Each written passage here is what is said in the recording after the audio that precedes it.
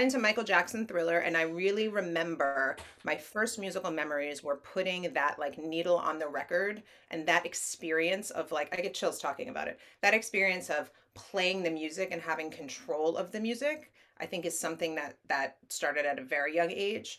I was also the kid who would always read the liner notes and see who wrote all the records. I was so interested in all of the personnel. Like, who is the producer? What did that person do? Who is the writer? How is that different from the singer? That's different from the band member. That's different from like the marketing person. So I was always very fascinated by that world.